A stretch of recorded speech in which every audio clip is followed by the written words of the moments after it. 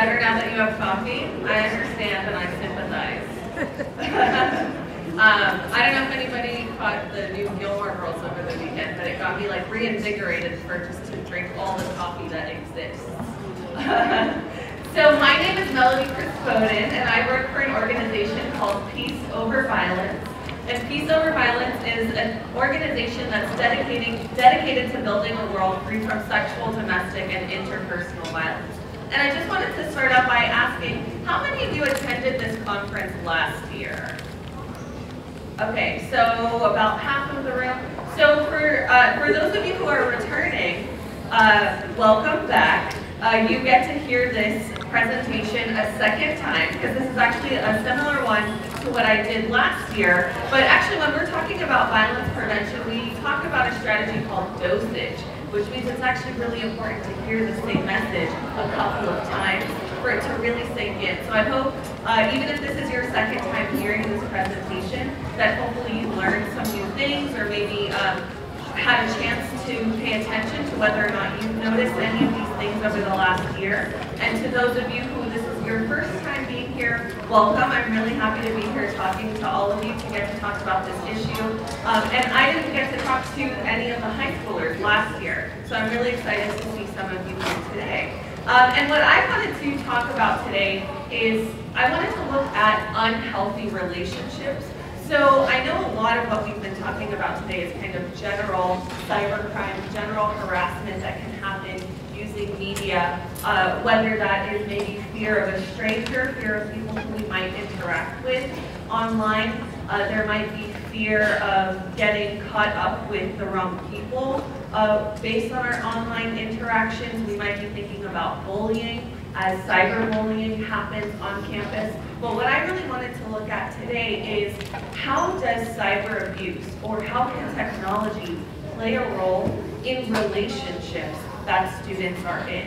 So if we're actually looking at when they're dating, or when they're in romantic relationships, what might be the role that technology or being online or social media might play on young people? So what I'm going to do is I'm going to take us a little bit into just understanding what do abusive relationships look like, or what do unhealthy relationships look like, and then really focus in on cyber abuse and look at what is the role that technology might play.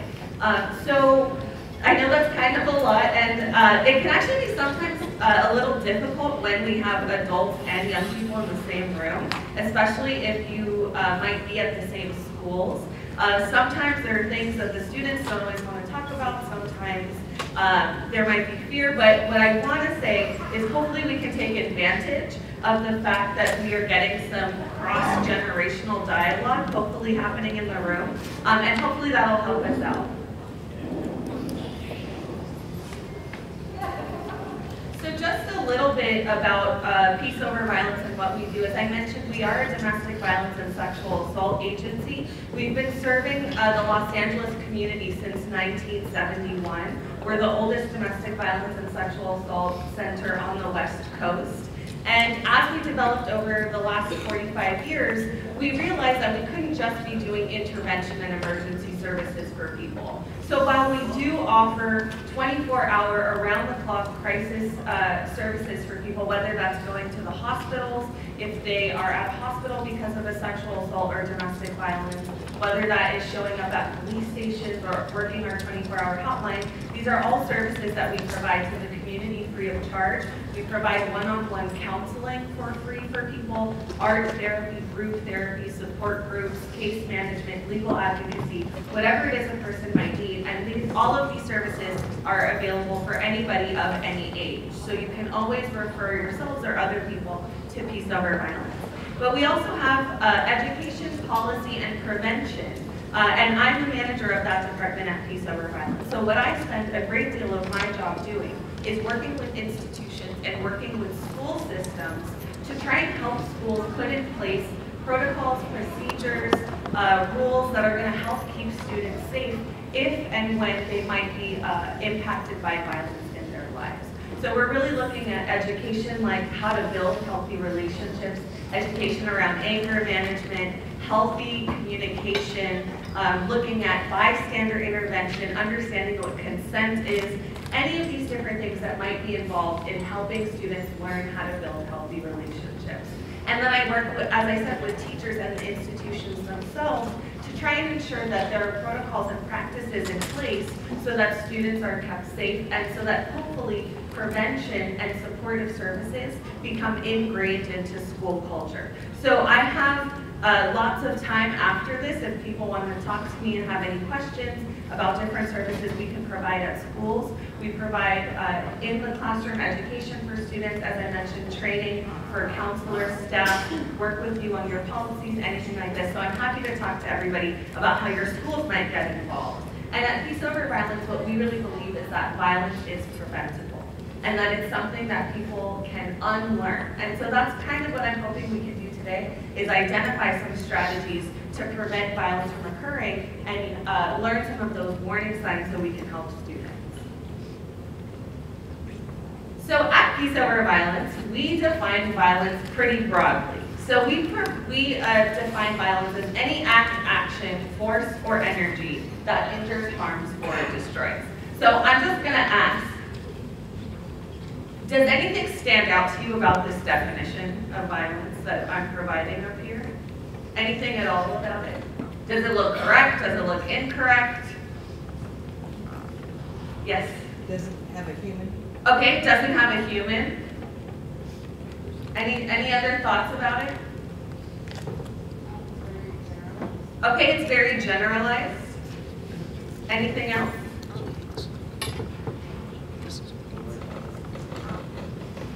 Okay, so yeah, I have violence up there in red, right? That's kind of like imagery showing the word, right? So, okay, yeah, what do you think? It doesn't say anything about bodily injury. Okay, it doesn't say anything about bodily injury. So everything that people have pointed out, I think is definitely accurate about this definition, and it was purposely written this way.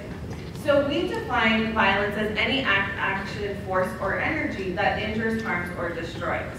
So does that mean that a community shooting, would that fit into this definition as a type of violence? Yeah, right? That's pretty obvious. That might be one of those first examples of violence that we might think of if I ask you about this word. What about posting a nude picture without someone's consent online? Would that fit into our definition of violence? Yeah, but it doesn't say anything about bodily harm up there. Doesn't violence have to be bodily harm? No, right? According to this definition, any act, action, force, or energy, right? So even the act of putting up the nude online without someone's consent, is that possibly causing injury, harm, or destruction? Yeah, right? So according to our definition, that would be a type of violence. Now, can someone tell me why you think we have our definition of violence so broad? Why do you think it's so general? Why isn't there anything about bodily harm? Yeah? Because the internet isn't physical. Okay, right, so the internet isn't physical. Does that mean that the internet can't be used to cause violence?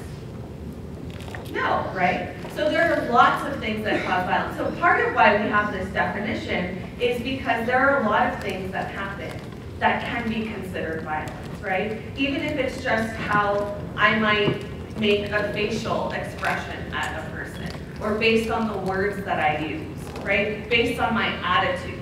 So that's why we have this definition so broad, is because we're really trying to show lots of things can be considered violence, right? And that we all have a choice in using violence or not using violence, right? We all have the ability to use violence, to cause destruction, but we all have the ability not to do it as well. And I say that because I think, for one, it can be empowering, right? To think, I have the ability to not choose violence, right? But I also think what it does is it puts accountability on us.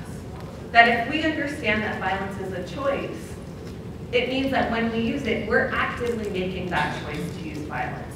So again, part of what I do in prevention is trying to get people to not want to use violence as that first choice. So before I move on, I want to ask, when I say something like domestic violence or dating violence or unhealthy relationships or abusive relationships, What kind of ideas come to your mind? What are things that you picture or think of? Okay, you think of Chris Brown. Why do you think of Chris Brown? Okay, Rihanna. Why do you think of Rihanna? I'm pushing because maybe some of the adults don't know. Okay, so Chris Brown and Rihanna are both entertainers, and were both in the news a few years ago for dating violence or domestic violence coming up. So we saw photos that were released of a Rihanna who looked like she had been beaten up, and she said that this had happened over the course of her relationship. Okay, what are some other things that you might think of if you think of an abusive relationship or an unhealthy relationship? For the older audience, Whitney Houston, Bobby Brown. Okay, for the older audience, being considerate, Whitney Houston and Bobby Brown, right? So those are some things that we've heard of also. So we're thinking a lot about, I think, physical violence. We're thinking a lot about control. Are there any other things that might be going on in abusive relationships? What do you think? Okay, belittling, right? So put downs, name calling, right? Things like emotional abuse. So let me ask a question. Do we think it's possible for young people to experience unhealthy relationships? Yes. Okay, all right, sounded pretty unanimous up here. How do you think unhealthy relationships might look within the context of teenagers' relationships? What are some things? So I heard just about everybody in the room go, yes, yes, yes. So tell me, how do you know? How do you know that there are relationships that are unhealthy? Yes? Through manipulation, coercion, well, I love you, so I'm sorry, it's not going to happen again. Or even, you know, I have this picture of you, you better not break up with me. Okay, so I heard a lot of things in there. I heard manipulation, I heard coercion, I heard threats, I heard having a picture and using that against the other person for blackmail. Yes, what else? I think anyone trying to dominate or control behaviors, actions, attitudes, beliefs of anybody else. Okay, great. So when in the relationship there might be one person who's trying to dominate, trying to control, trying to take over that relationship. Absolutely, that's a really, really great example. And it fits my definition pretty perfectly. So let me see, can I get, just for the sake of it, why not? I spend a lot of time in the classroom if you can't tell. Can I get somebody to read this definition of relationship violence for me? Can I get a volunteer to read that out loud? Anybody? Go for it. We define relationship violence as a pattern of behavior where one person uses intimidation, threats, or actual physical, emotional, or sexual violence in order to maintain power and control over their partner. Perfect. Thank you so much. So exactly what was said earlier, this idea is that there's an imbalance of power and control, right? So when we're thinking about unhealthy relationships, it's not just the actions that one or both participants might be showing, but it's really about this attitude of domination and this attitude of inequality, that one person gets to control the relationship.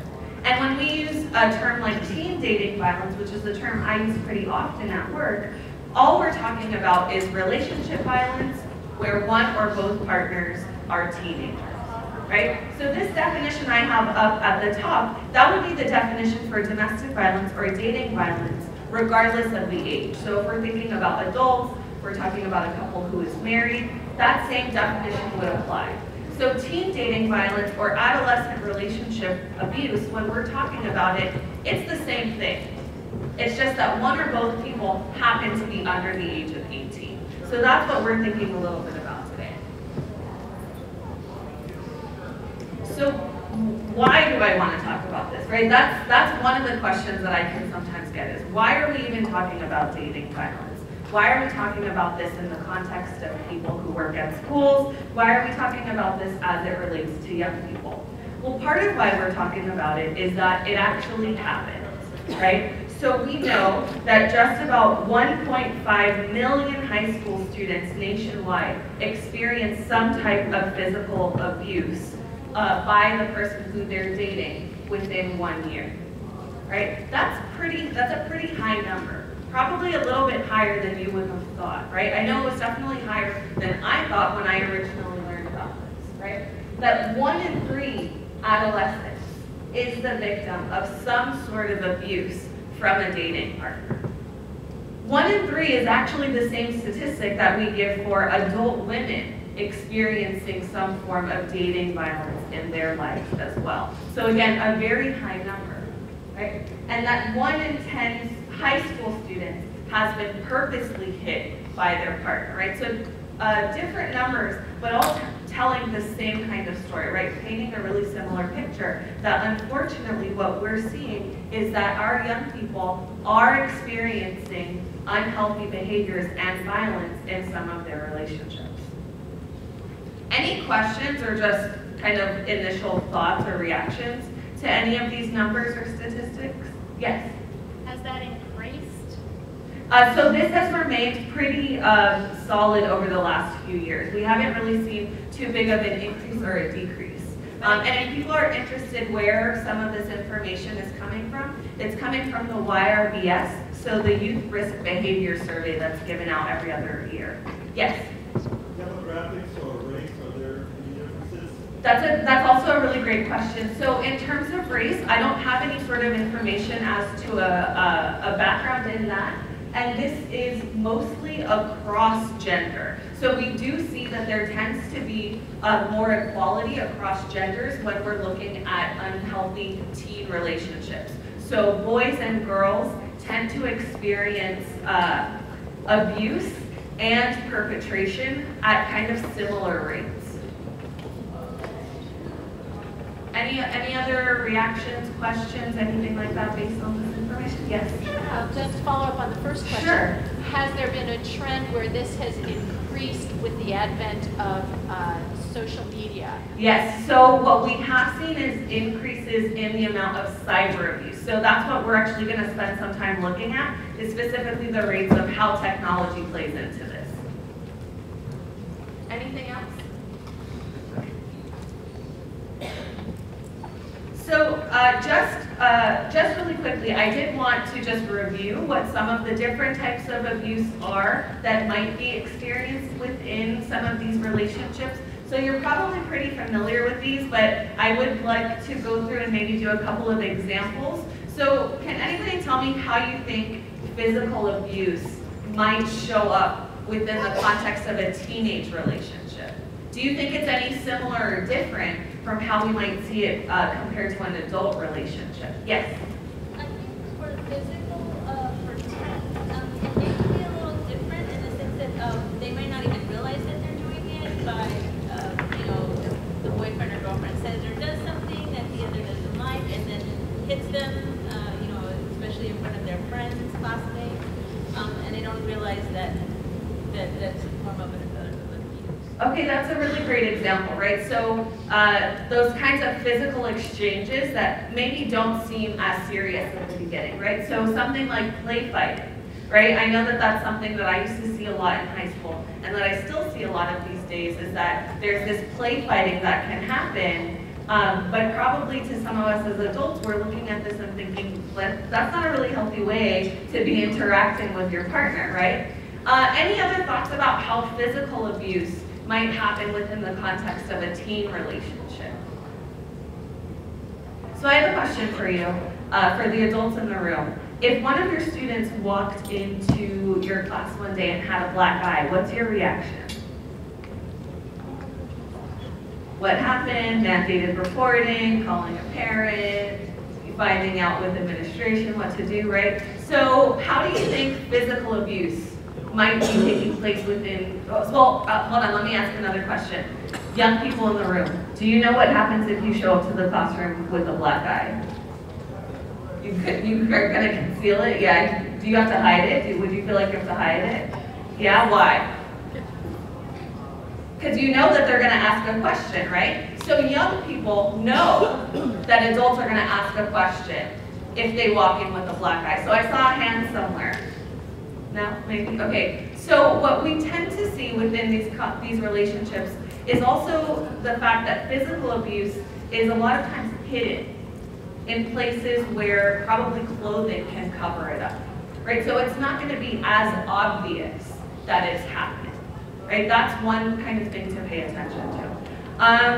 verbal abuse, I think we probably have a pretty good understanding of this, right? Some people have already given examples of like belittling, manipulating, these kinds of things. What about can sexual abuse happen within the context of young people's relationships? Yeah, right? So I have a feeling the adults know, but I'll just kind of ask the room in general. Can someone's partner force them to do something sexual that they don't want to do? And would that be considered sexual assault? Yes, okay, good. Happy to hear that everybody knows that. So even within your relationships, you have the right to say no. You have the right to not do something just because your partner is telling you. But unfortunately, not all young people know that, right? They don't know that they can say no to their partner. They don't know that they don't have to do everything that their partner says. And a lot of times we see youth using this, and sometimes like really so they'll pray, and I mean that in as non-malicious as a way as possible, but they'll kind of prey on the idea that, you know, maybe the girls don't know that much about reproductive health or sexual health, right? So for what I'm trying to get at is like, so we've seen like middle schoolers, right? Using that whole like, I'm gonna get cancer if you don't, you know, help me out, right? I'm gonna get cancer if you don't touch me here, right? Those kinds of things. And what I mean by that is a lot of times we're not really having conversations with young people about, and all the kids are laughing, right? I know, it's really funny. But remember in middle school when maybe you didn't know the answers to like what was happening with your body, right? And sometimes what we've seen is those students who do understand their bodies, or maybe who spend a lot of time online, using that education or using that knowledge to manipulate the person that they're with, right? So we do see some of these things happening as well. Emotional or mental abuse, right? We talked about coercion, we talked about taking power. And now I want to kind of get into some of the cyber and digital stuff. And I would love to hear any ideas or examples or anything that anybody might think. What could be the role that teenagers' phones, computers, social media profiles, whatever it might be, how might this impact their relationships? What do you think is the role that social media could play or technology could play?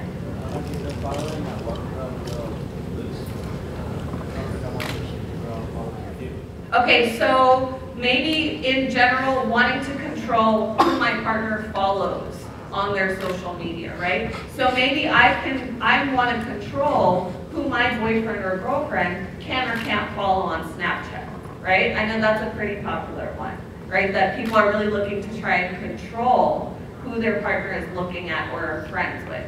What else? Or any other ideas of what you think technology, the role that technology might play? Yeah?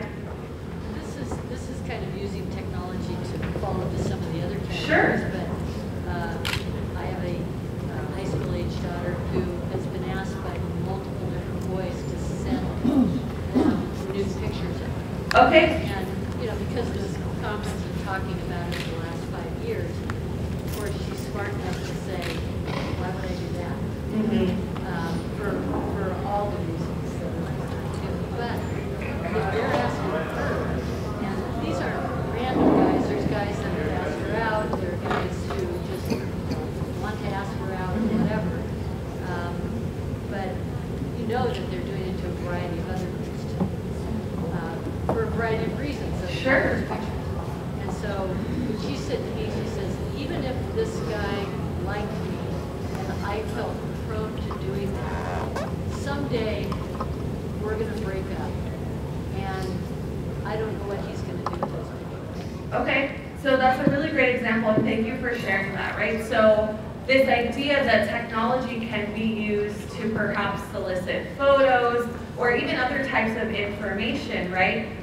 To later perhaps be used as some sort of threat or blackmail, right? And that's something that a lot of students are hopefully considering when they're deciding whether or not to send these types of photos, right? But so absolutely, we can see in relationships where someone might use the threat of sharing a photo with someone else to try and control their partner. So these are all really great examples. Thank you, everyone.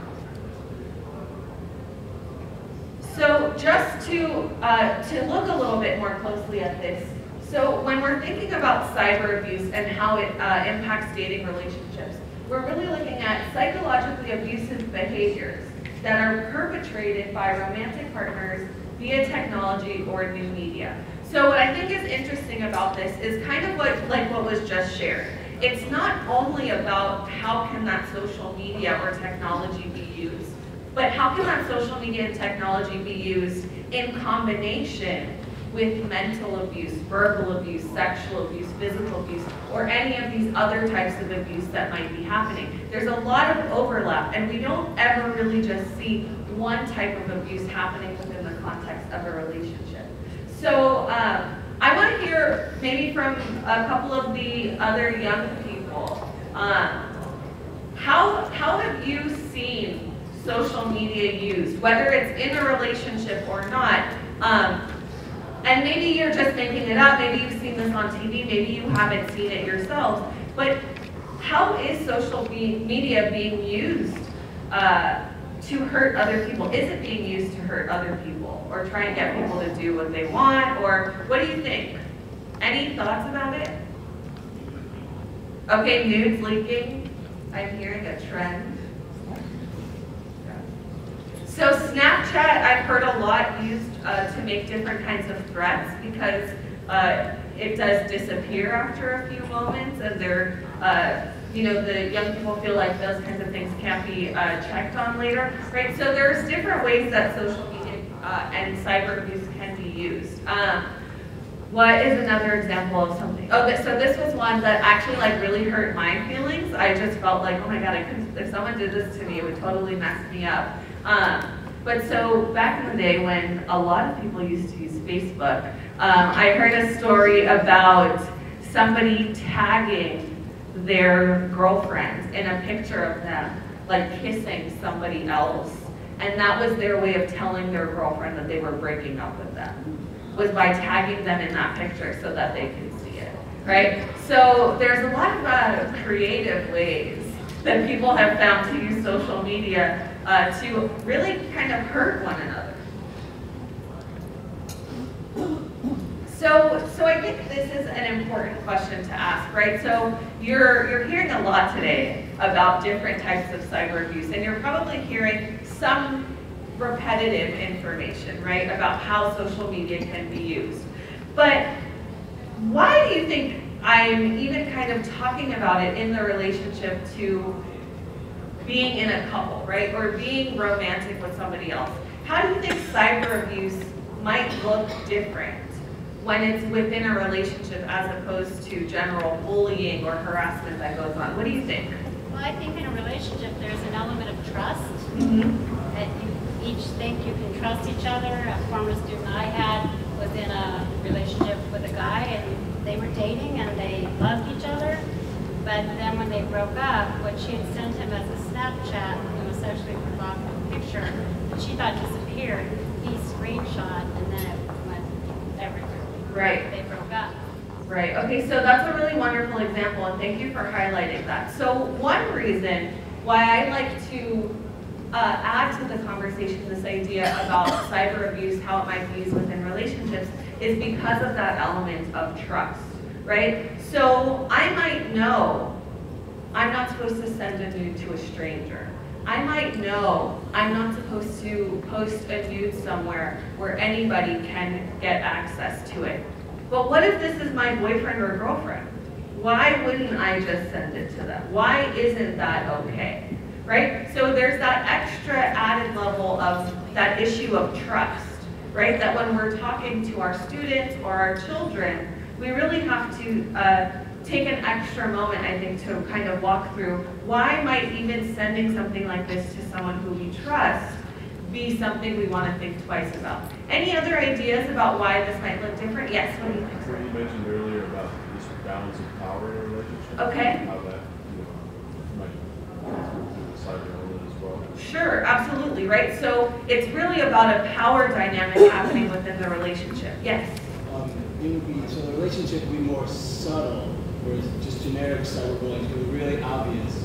But maybe the boyfriend just puts a note on his girlfriend's wall, nobody knows anybody. Really, that was an argument they had the day before, and he's like poking his finger at her Okay, I really, really like that example as well, right? It may not be as obvious that it's happening, right? It may not be obvious to us as outsiders, perhaps looking in as adults, perhaps as friends, seeing a post and thinking that it is innocuous, but really it is based off of something else, right? But also, what about for the young person experiencing it, right? It might be that they may not realize that what is happening is abusive because this is the person who they're in a relationship with, versus if this were a stranger or someone who they identified as a bully, they might automatically register something is not okay with it. And what else do you think?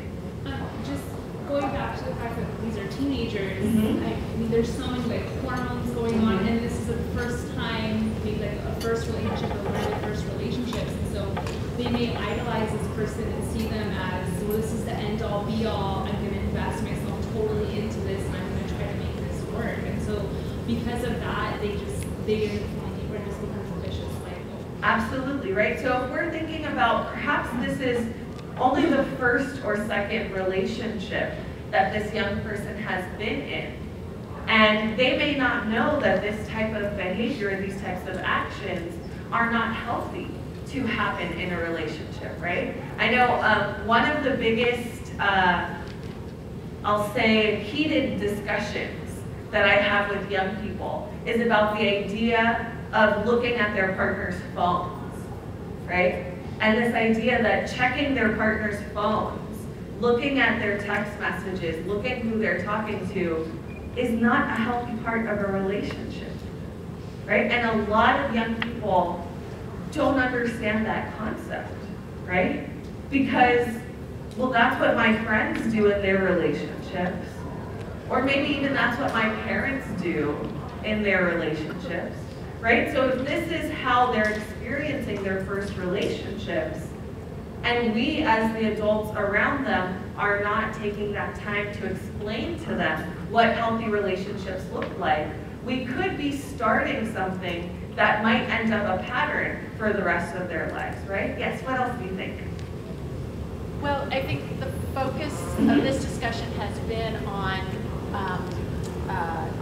a relationship with a partner, but I think a lot of abuse can occur in friendships as well, and that those can be unhealthy relationships, and those can be places where a lot of hurt and abuse takes place. Absolutely, and I thank you for bringing that up, because I think a lot of what we're talking about can also apply to friend relationships, right? This idea of trust, this idea of maybe not recognizing when people who we think love us or who we love are treating us unfairly or abusively, and we don't pay attention to it. So whether we're thinking about a romantic partner, a dating partner, or a friend, I think all of these different things can apply, right? And I'll just say, to even get us to push and think another step further, think about a student or a young person asking for help, right? When do you think a young person might be more likely to ask for help? If the person who is hurting them is a random bully, or when the person is someone who they love and care about, right? So when we're thinking about even how young people might be experiencing these things and asking for help or not asking for help, or reaching out and talking to an adult or not reaching out and talking to an adult, right? Think about the, we see this happening a lot of times in like books and movies and things like that. Standing up or doing something to hurt our friend, or something that we might see as hurting our friend or someone we love, can be a lot harder, right? So sure, if another random student posted something mean about me online, it might be fairly easy for me to go and let somebody know and ask for help, right? Because I don't want connection with that student. I don't want this student to pay attention to me. I don't want them to say anything bad about me, but I don't care if they say anything nice to me. I just want it to stop. I don't want to interact with that person, right? If it's a friend or if it's a dating partner, what do you think young people might be feeling about those interactions? Why might it be so hard for students to reach out for help if it's a dating partner or a friend who might be using social media to bully them or to cause violence or control them? Why might that be difficult? Yes. Okay, so I might be afraid that my parents might make a big deal out of it, right? I don't know about any of the young people in the room. I was not allowed to date when I was growing up. Guess what? No, but I dated in high school, right? I was not allowed to date, but I dated in high school. Nobody tell my mom, by the way. But I dated in high school, right? If I had been on the receiving end of technological abuse, knowing that I was not allowed to date, how might I have felt in that situation? I'll tell you that I would not have asked my mom for help. I will definitely tell you that. Because I was much more afraid of getting in trouble for dating than for whatever was happening with me in a relationship, right? So that can be part of it, right? And I'll go back to why don't students report these kinds of things, but like I said, I did want us to just take that minute to think about why are you even here in this workshop when you've had all of the other ones? Because there are some extra complications, I think, when we're thinking about how to intervene with students and how to really support them through these kinds of things. So this is also just a little bit of like dating abuse 101, but something that I just wanted to point out was this idea of this cycle of violence.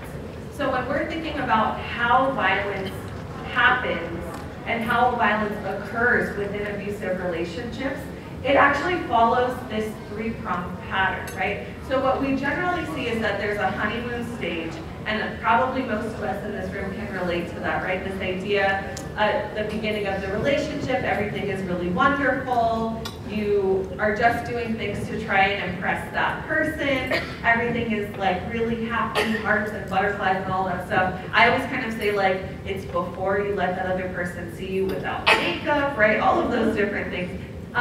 But when it's in an abusive relationship or an unhealthy relationship and we see tension start to grow, right? Because it's not a balanced relationship, that tension can evolve into abuse, right? To where it manifests and it really gets so acute, all of that tension, that there's an explosion of abuse. Whether that is mental, verbal, cyber, physical, sexual, it's just all of that tension becoming to be too much, and that person with the more power needing to assert their power within that relationship and show dominance, right? But we see it followed by a honeymoon stage, right? And what do you think a honeymoon stage might look like after perhaps some sort of abuse or verbal outburst has happened? What do you think honeymoon stage looks like now? Yeah.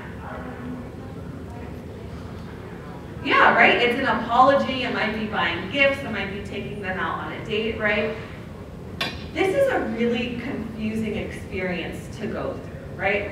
Of being within a relationship where one day one person might be controlling, might be dominant, might be coercive, to the next day when they're trying to be nice, they're trying to buy gifts, right? Doing what they need to for you to stay in these relationships. So again, to think about how this might be impacting a 15, a 16, a 17-year-old, right? When there's already confusion, where there's already maybe not an understanding of what a healthy relationship looks like. Once we start seeing this cycle start to form and start to take place, it can be really, really difficult to break out of it. So what I have up here, it's a lot of text, right? And I know it can be kind of overwhelming, but I did want to put these up here. And I'm wondering if maybe we can do just like 2 or 3 minutes, or a couple minutes of conversations at our tables. But what these are from, this is from a survey that was done in the Northeast about 2012, 2011, 2012. It was done across about 10 middle schools and high schools. And they asked students specifically to list out what types of technological or cyber abuse had they experienced. And these are the answers, not in any particular order. I think I just randomly put them up here. But I would like if you could take a few minutes, and I'd like you to discuss at your tables which one of these are really sticking out to you, right? Which one of these are you surprised about? Which ones have maybe you all seen? So let's do this. So let's have at every table, why don't you think about which ones are ones that you have seen, perhaps? Have you seen or heard about any of these things happening? And then let's also do which one are you most surprised about?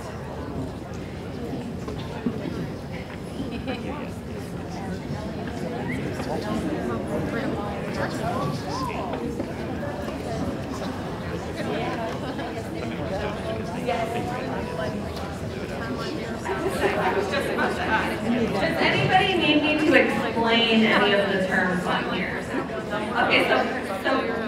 Okay, so catfish. I did hear a few examples of that.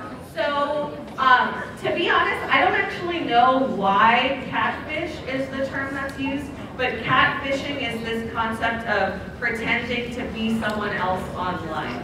So pretending to be, anybody who is not you to try and coerce somebody else. Yeah.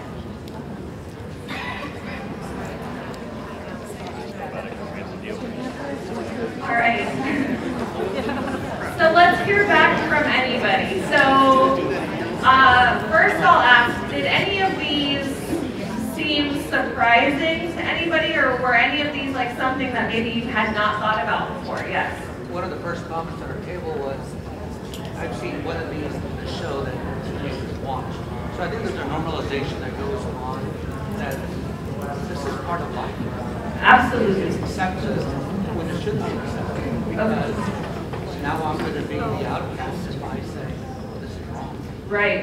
Okay, perfect. So thank you for that comment. So this idea that a lot of these things have become probably pretty normalized, right? That there might be young people who feel that not participating in some of these activities means that they might be left out, right? Or might mean that they might feel pressured, right? Or might feel outcast some way. Thank you. Any other thoughts about any of these up on the board? I know one thing that was surprising to me, and I don't know if this is the same for anybody else, but some of these don't actually have to even do with social media, right? So for example, I'm thinking about,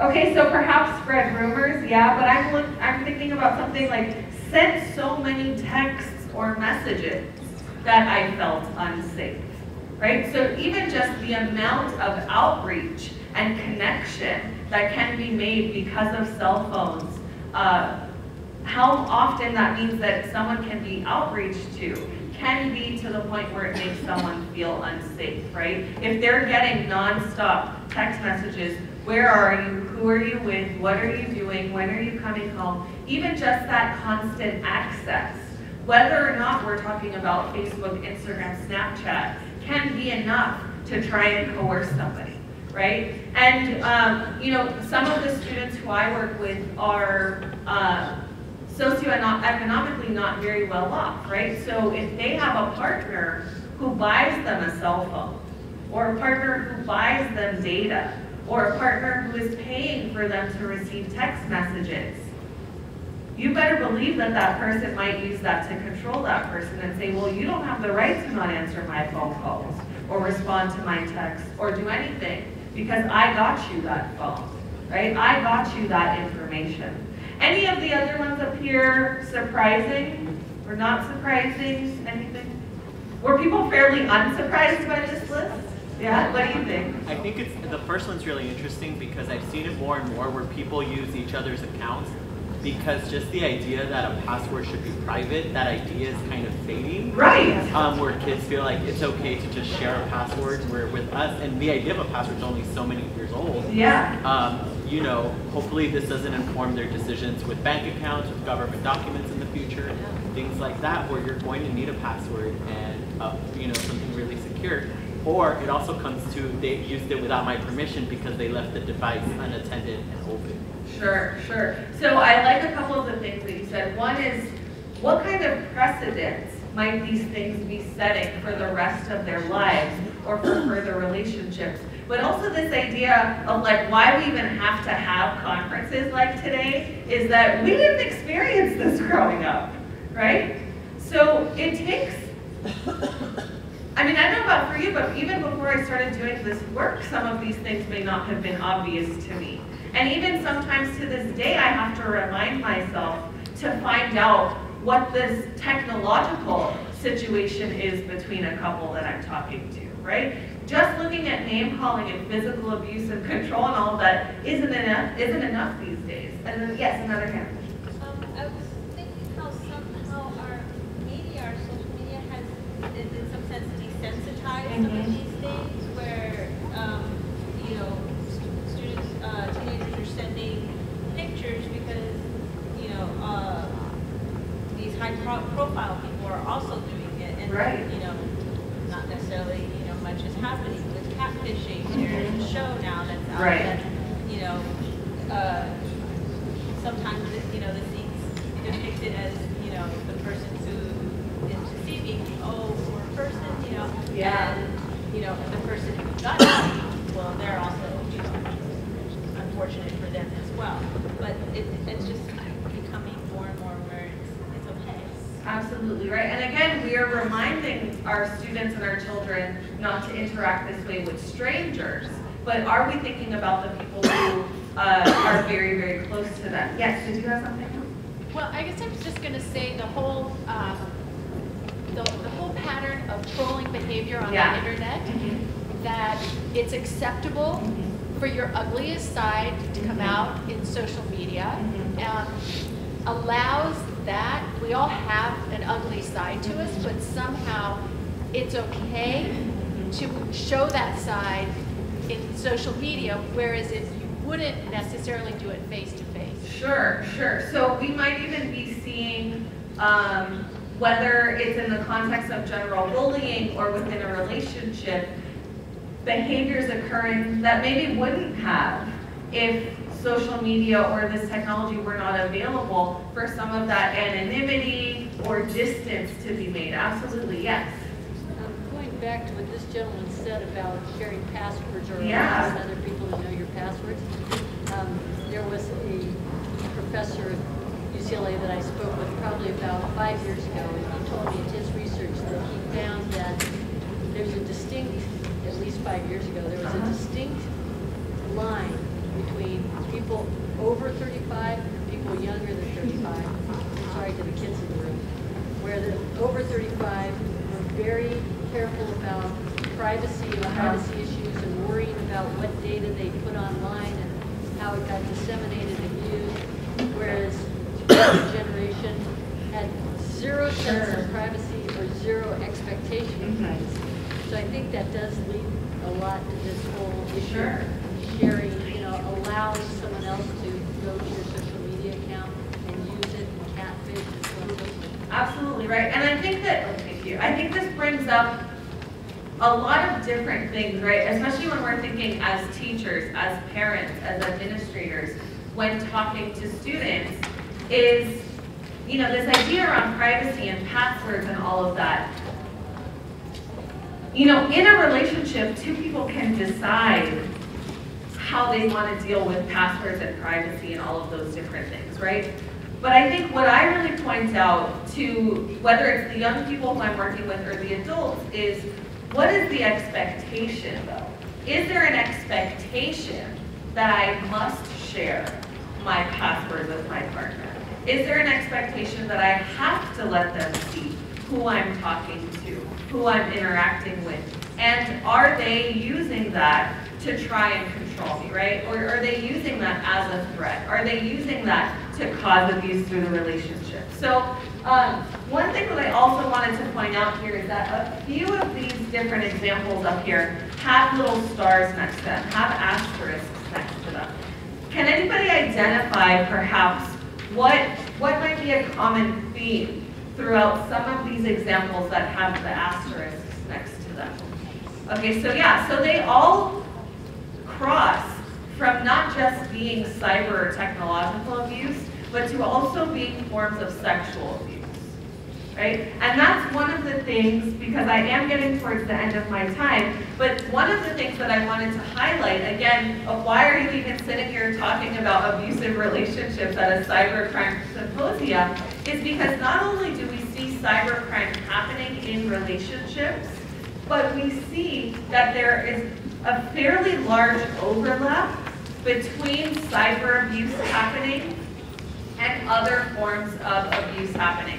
So on that last slide where I showed you all of the examples of responses that students gave as to types of cyber abuse that they had either experienced or seen perpetrated, from those same students who answered, 84% of them who were experiencing cyber abuse were also experiencing mental or emotional abuse in their relationship.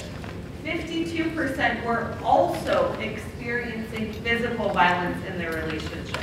And 33% were also experiencing physical abuse. So part of what I also hope that you walk away with from today is not just taking the extra step to think about how cyber abuse might be playing into an unhealthy relationship, or talking to students about the role that technology might play in their relationships, but it's also to perhaps look at cyber abuse as a warning sign that there might be other things happening in that relationship. Because all that you might see or all that you might hear about is the post that went up, or the rumor that was spread, or about the password that was taken. But again, what we see is that when there is cyber abuse, there's a pretty high likelihood that there are other types of abuse happening within the relationship.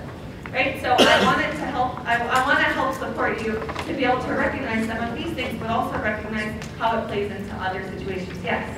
We were talking a lot about passwords, but there's so much competition with my students, how many followers they have, how many friends they have.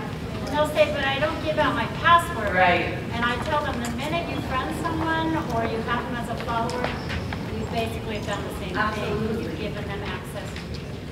Absolutely, and that's the same thing, thank you, with a partner or anybody else who might be there. Right? So we talked about this a little bit, and we're just about running out of time, so I'm not going to take this up for you. But again, I would like if you could take a minute or two, or maybe sometime later on, to think, so why might students have a hard time reporting teen dating violence that they're experiencing? Whether it's cyber abuse, combined with other types or whatever it might be, if a student is in an unhealthy relationship, why might they have a hard time talking to you about it? Whether that's as their parent or again as their teacher or counselor, and then think about what is the role that you can play? What can you do not only as a parent, but also if you are at a school, what is the role that a school can play in helping to prevent unhealthy relationships from happening? So I just want to leave a couple of resources up here for you. All three phone numbers go to the same hotline. We just have different area codes to make it easier for people, but it is completely free, completely anonymous for people to call. It's a 24-hour hotline. And these are just some online resources that you can go to. The top one is just Peace Over Violence's website if you want to find out how to connect with me, how to connect with the organization. And the bottom two, Love is Respect and That's Not Cool, are websites specifically for teens and for adults to understand and get resources for teen dating violence specifically. So they actually have a hotline, a chat line, where students can text and chat with somebody if they need it. They give you resources as parents, resources as educators on how to talk about these issues with students. And again, if anybody needs me, my name is Melodie. I'll be around for the rest of the day. Thank you for having me today, and enjoy your day.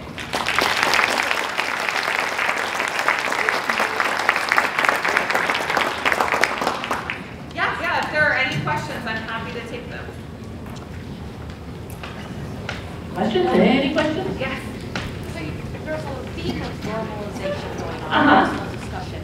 How do you advise parents, educators, and other adults to deal with that or help a young person deal with it? Because that's a hard obstacle to overcome. It is incredibly hard. And the one thing that I have to remind people is that prevention and working against 15, 18 years of normalization is a slow process.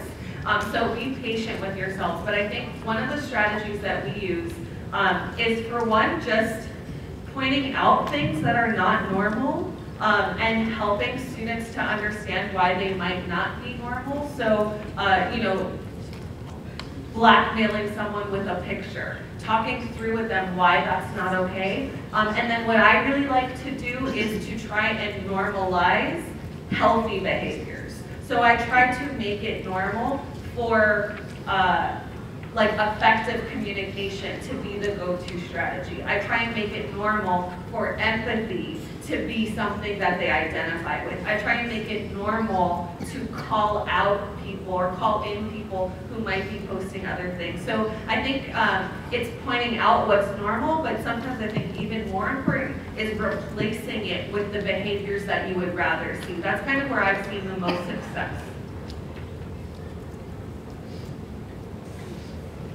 Okay, well, I'm around if you need anything. Thank you, everyone.